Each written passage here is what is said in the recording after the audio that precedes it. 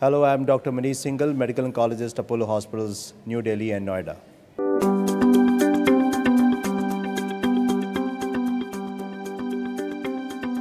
What is it that no one knows about breast cancer?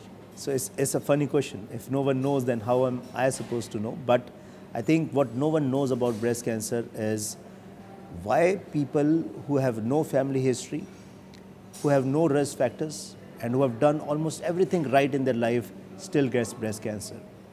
Well, for that, there is hardly any explanation. Nobody knows why that happens. Well, you can blame your stars for that, but this is something which has not been yet answered by science.